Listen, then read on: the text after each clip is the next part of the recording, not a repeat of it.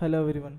Today I will show you how to install Faveo Helpdesk on an Ubuntu server. Here I am already logged into my server. You can see it is Ubuntu 18.4. Now you need to create a file called install.sh, or you can use any name, but extension should be .sh. Then copy paste the script, save it. Now give permission to the script, and then you can execute the script. It will take some time to complete the execution, so wait until it completes. I'll be skipping some session. I will not be showing all the executions.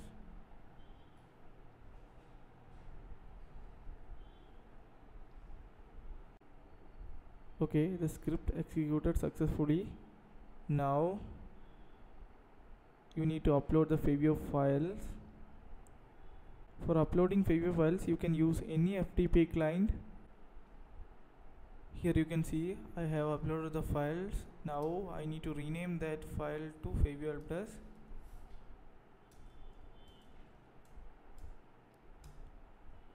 Then I need to move this Faveo Helpdesk to var www Faveo directory. Go to var www directory Faveo. You can see the files here. Now you need to give permission and change ownership of these files, so that you can use chmod command.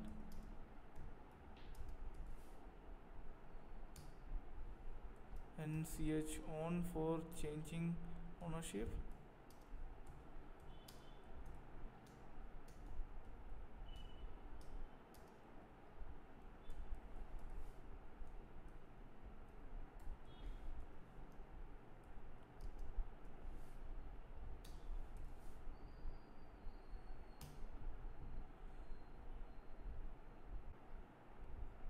The server configuration is complete now. Now you can copy paste your IP in the browser and continue with the GUI installer. You can see that I copy pasted my IP here and it is working fine. This is Faveo Pro page. Faveo Pro page is nothing but it is checking all the requirements. You can see here all the requirements are there. Now you can click on continue. Accept the license agreement. Here you need to provide the database details for Faveo.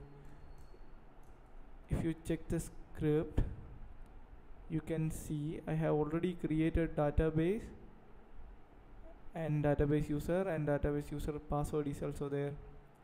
You can use the same one.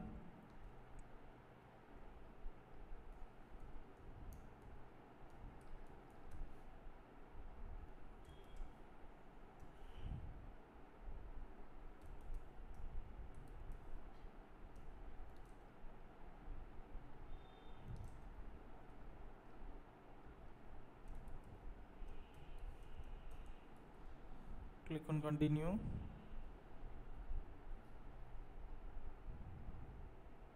Continue. Here you need to provide your details accordingly.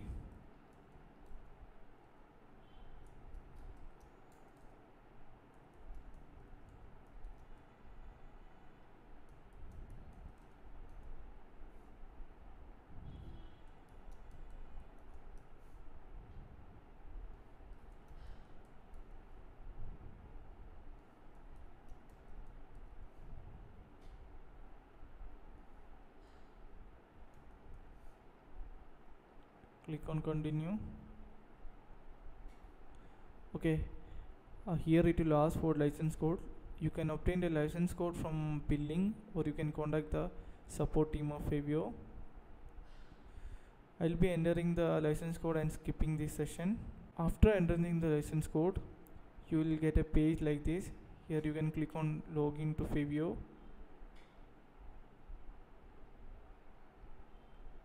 and you can give the username and password which you have created.